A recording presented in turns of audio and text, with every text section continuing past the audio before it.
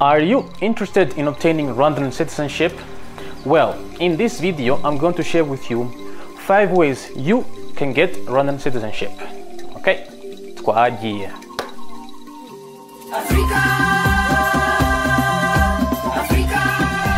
First of all, why would anyone want Rwandan citizenship? Well, there are some pros and cons to it. Let's start with the negatives, the cons.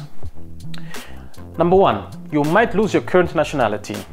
If you apply and get granted Rwandan citizenship, your current country might make you choose just one, or you might lose your current nationality.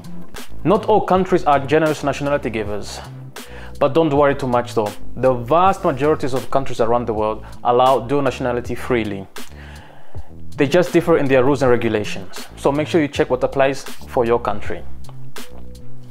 Number 2, if you have dual nationality and you commit a crime here in Rwanda, you will be charged as a Rwandan. You cannot go claiming your other nationality in front of the judge. Alright, now that we got that out of the way, let's look at the positives, the advantages of having a Rwandan citizenship. Number 1, you can never lose it. Under the current nationality laws, it states that no one can deprive you of your Rwandan citizenship. Number 2, dual citizenship is freely allowed. Rwanda is among the countries that allow dual nationality freely. Number 3, with Rwandan citizenship, you can apply for an East African e-passport. This allows you to travel visa-free within these 5 East African countries: Burundi, Rwanda, Uganda, Kenya, and Tanzania. Number 4, you get huge discounts on touristic activities such as visiting the wildlife park Akagera. Number 5, your children are automatically entitled to Rwandan citizenship at birth. And lastly, and to me the most important one, you get a deeper and legal connection to your roots, to Africa, to Rwanda. This is for my fellow Africans, my Rwandans whose parents moved them to Europe or America in search for a better life there, and to my African Americans who were stolen from the continent. I was born in Rwanda but grew up in the Netherlands, a country that has a history of killing, oppressing and colonizing people like me. I did not notice this when I was young, but it made me live the life of a victim and always in survival mode. I was always fighting an invisible racist system that was against me from day one, and all I wanted to do was just to fit in. I know now that this is the life for many black people out there living in countries of colonizers. Many of us black people really do need therapy. I'm even surprised how we are able to function in society. I lived in the Netherlands for 20 years, from year 10 to 30. But I learned early on that even if I lived there until my deathbed, I would never be treated as a full Dutch person. Even if we look at our African American brothers and sisters who have been living in America for 8, 9, 10 plus generations, they still get different treatment in front of the law from their other European Americans living in the same country. So many black people feel trapped. Growing up in countries of colonizers is like growing up in a country of your great uncle who robbed and raped your grandmother and her family to build that same house you grew up in. It's all f***ed up. Having a connection to Rwanda or to Africa in general through something as a legal citizenship gives me a sense of belonging that I've never felt before. It reminds me every day of where I'm from, where I'm going, and who I am exactly. This has helped me tremendously in this adulting that we're trying to do. This is why I implore every black person, every African, every Rwandan out there to find some kind of strong connection that connects you to Africa, to Rwanda. It can be through legal citizenship, but also just by learning the language or buying a piece of land. Allow me to talk to my fellow Rwandans living abroad in my age bracket. Guys, we have been raised by traumatized parents. They did their best with the circumstances that they were given. The fact that you're still alive means that they have succeeded for the most part. It's now 2021. It is your time to continue on the Rwandan legacy. It is your time to define what it is to be Rwandan wherever you are. Especially you who are popping babies left and right like it's no one's business. These kids are growing up looking at you as their main source of Rwandan identity. So make sure that you know who you are exactly. Alright, without further ado, let's get started with the video you guys came here for. Alright, let's sit down for this and get through this. So, according to the Rwandan Immigration Official website, there are 5 ways to gain Rwandan citizenship. One is by territory, by origin, by marriage, by recovery, and by naturalization. As you can see, the website does not provide much information at every point, just an application form. I'll try to explain each point with more details, especially for point number 5, the naturalization, which is the most practical one that will apply to most of the people out there watching.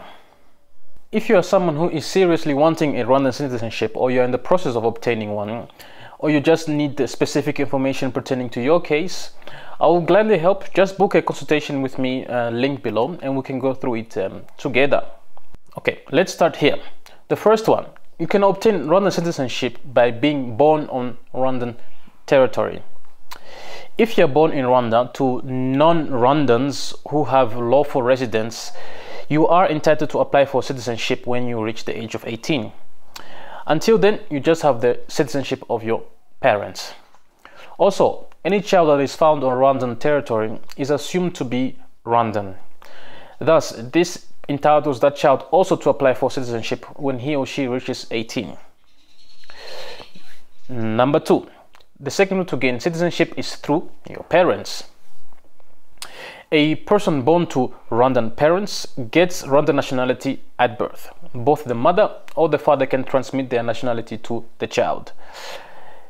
If you don't have any living parents, but you can prove that you are of Rwandan origin, you are also entitled to apply for Rwandan citizenship. Okay, number 3. You can get citizenship by marriage. A non-Rwandan citizen may acquire Rwandan nationality through a lawful marriage to a Rwandan spouse. It is important to know that under the current Rwandan laws, only a civil monogamous marriage between man and woman contracted before the relevant public officials is recognized as an official marriage. So, no gay marriages. Also, you must be married for at least 5 years with your spouse and living together. The living together part is quite vague, how you can prove that, but like most things in Rwanda, when things are vague, you can either use them in your advantage or they can work against you. So, good luck. All right, number 4, you can gain citizenship by recovery of your Rwandan nationality. So there was a period in Rwandan history where Rwandan fugitives lost their nationality. In 1959, as the Belgian colonizers were gearing up to leave Rwanda, there was a lot of violence happening in Rwanda. As a result, around 400,000 Rwandans fled the country in neighboring countries, and they sought out asylum, and some of them got citizenship. The then ruling government enacted a law which stated that any Rwandan outside of Rwanda who gets a second nationality will automatically lose their initial Rwandan nationality. This law was erased in 1994. They also added Rwandans who were deprived of their Rwandan nationality between January 1959 and December 1994 because of their acquisition of foreign nationalities automatically reacquire Rwandan nationality if they return to settle in Rwanda. And all persons originating from Rwanda and their descendants shall, upon their request, be entitled to Rwandan nationality. So if you're one of those people who lost their citizenship during that period of time, you can also apply now. If you're not lucky to be born from Rwandan parents or on Rwandan territorium, or you're not able to find a Rwandan spouse to marry for 5 years, there's still hope. Through naturalization, basically anyone who fulfills these requirements can gain Rwandan citizenship. There are 6 ways you can gain Rwandan citizenship through naturalization. I'll go through them ranking from hard or least likely to easy or most likely at the end. Alright, number 1, through honor. This can only be done by the president. Like most countries, head of states have the power to grant nationality to an individual. Of course, you must have done something honorable, like this guy in France who saved a baby from a balcony. So if you ever do something very honorable, make sure to post it online and tag the president. He is very active on Twitter and Instagram. Who knows? Number 2, national interest. The cabinet has the power to grant citizenship to someone they deem of national interest, an asset to the country. This can be anyone from a hedge fund manager to a military soldier. Number 3, through substantial and sustainable investment or activities in Rwanda. This is also known as citizen by investment. If a foreigner has evidence of substantial and sustainable investment or activities in Rwanda, he or she can seek citizenship through naturalizations. Details or exact amount are not given, so it will be up to you to prove how substantial or sustainable your activities are in Rwanda. Good luck. Number 4, high skill or talent. If you are a highly skilled person, like a surgeon or artist, or you have a specialized skill that Rwandans can use here in Rwanda, you can seek citizenship through naturalization. There's no fixed list of skills that will automatically grant you citizenship, so again, it will be up to you to prove how this skill is valid or useful here in Rwanda. If you have grounds to apply for citizenship based on your skill or talent. All right, so we're now at number 5, second last. Number 5, you can get Rwandan citizenship if you are an immigrant living in Rwanda for 25 plus years. Anyone who doesn't have legal residency, like a refugee, but they have been residing in Rwanda for 25 years, is also allowed to apply for citizenship. And lastly, and which is I think the easiest one of them all, is through legal residency in Rwanda. Anyone who has legal residency and has been living in Rwanda for 15 years or more can seek citizenship through naturalization. You must be predominantly living in Rwanda. Again, the details of how that is measured is not given, so if you can prove it through your own way, you have a bigger chance. All right, I have a bonus one for the people who stuck around until the end. But this one is for the people only who are under 18. If you're under 18 and you want to gain Rwandan citizenship, have a Rwandan legally adopt you. This way you gain automatically citizenship through them. Thank me later. If you want to apply for Rwandan citizenship, please go to the Rwandan immigration website. They have all the relevant forms there. If you want more information pertaining to your specific situation, or you just need help with the application, you can always book a consultation with me, all linked below. We can go through it together. Don't forget to subscribe and give this video a like. Support me on Patreon, where I'll continue this conversation or any other topics that I put out on YouTube right here. Thank you to my current supporters and fans. I would like to see you all in the next video. Muramuke.